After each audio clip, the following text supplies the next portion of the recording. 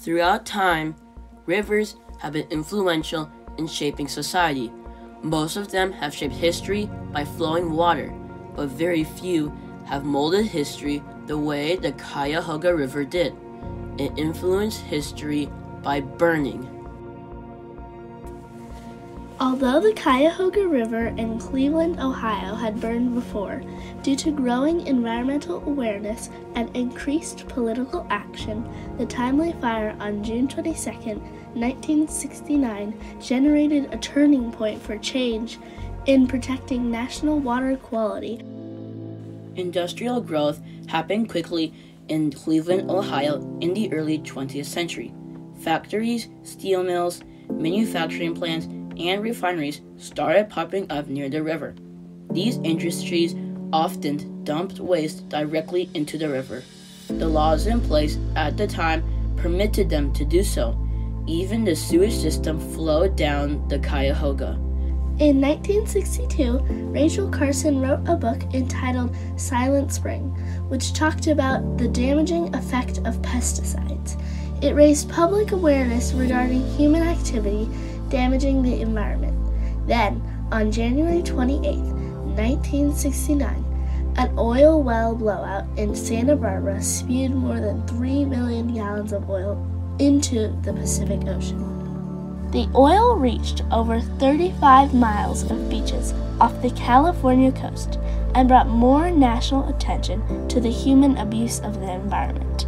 The images of oil harming and killing thousands of animals struck Americans, receiving enough media attention to prompt a visit from President Richard Nixon. Silent Spring and the oil spill were crucial in awakening American environmental consciousness. On the morning of June 22, 1969, the fire broke out on the Cuyahoga River, likely started by an overhead train spark. The fire lasted only about 24 minutes, but the repercussions of this fire were far-reaching. By the time the local news arrived, they only caught a picture of the melted railway.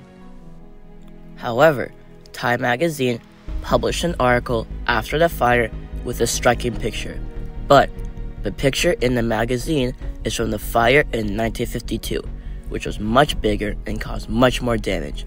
The article was pivotal in adding to the national outcry for environmental change. During this time, the mayor of Cleveland was Carl Stokes, and he played a major role in making the Cuyahoga River fire a turning point in history. He was the first African American mayor of a major U.S. city and used his position to draw attention to how environmental problems negatively affect communities of color. The morning after the fire, on the banks of the Cuyahoga, he called a local press conference to show how important it was to clean the river. He understood that a larger regulatory body was needed for change. The suburbs around Cleveland didn't think it was their responsibility to help clean the pollution. Also, those who ran the companies along the river didn't want government control over how to spend their money in order to lessen pollution. The previous mayor, Thomas A. Burke, had formed the Oil Study Group to try to clean up the river. The study group used a little vessel known as Putzfrau, meaning cleaning woman in German, to vacuum up debris and oil daily. So these local actions were happening, but Mayor Carl Stokes helped bring national attention to this pollution.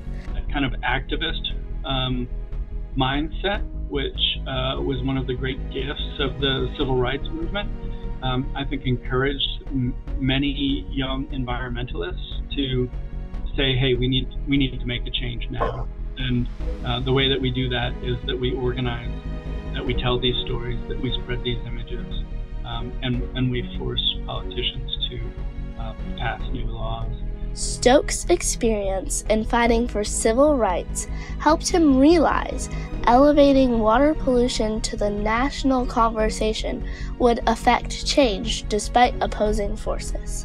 After the fire, in 1970, he testified before Congress in Washington, D.C., advocating for federal aid to clean pollution and enforce stricter laws. The far-reaching effects of the Cuyahoga River fire were seen in cartoonist drawings which poked fun at the pollution. Even a famous songwriter, Randy Newman, wrote a song entitled Burn On, referring to the Cuyahoga. Burn on, big river, burn on. As a result of these factors, the time was right for legislative action. On January 1st, 1970, President Nixon signed the National Environmental Policy Act into a law, which prioritized the environment. In his State of the Union address, he said, The question of the 70s is, shall we surrender to our surroundings, or shall we make our peace with nature and begin to make reparations for the damage we have done to our air, to our land, and to our water? Shortly after, on April 22nd, the first Earth Day took place. This was less than a year from the last burning of the Cuyahoga River. More than 20 million Americans participated in the activities for Earth Day. This proved that American people believed that the environment needed protection. At this time, the first pictures of Earth were taken from space. These became a symbol of the environmental movement. On December 2nd, 1970, President Nixon created the U.S. Environmental Protection Agency, also referred to as the EPA. The EPA consisted of federal agencies to enforce regulation protecting the environment. In its first month, on December 31st, EPA set national standards for air quality through the Clean Air Act. Its purpose was to protect public health by limiting particle pollution. The Federal Water Pollution Control Act was amended in 1972 and is commonly known as the Clean Water Act. Its goal is to restore and maintain national water quality by preventing pollution. Today, it is still the primary way we protect our nation's waters. According to the National Wildlife Federation, the Clean Water Act keeps 700 billion pounds of pollutants out of our waters annually and has doubled the number of waters safe for fishing and swimming.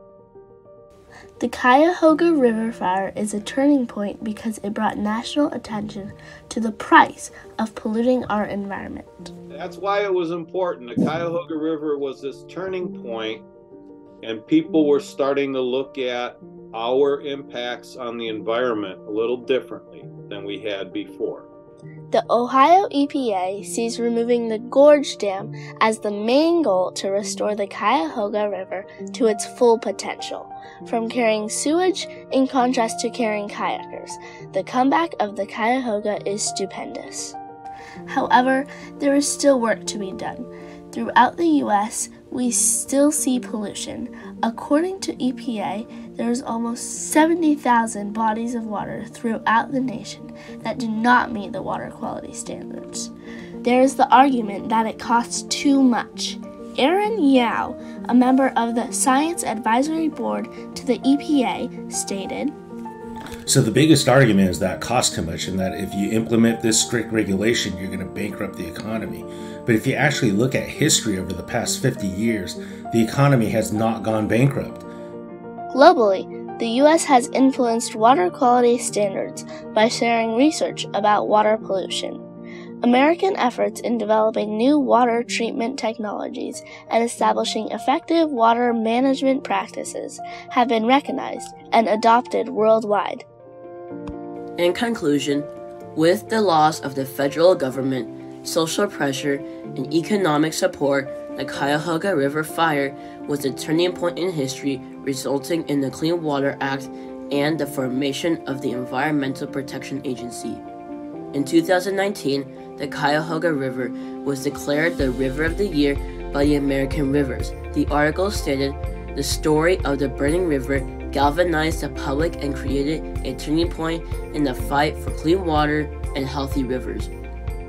The Cuyahoga River fire influenced history and truly rose from the ashes.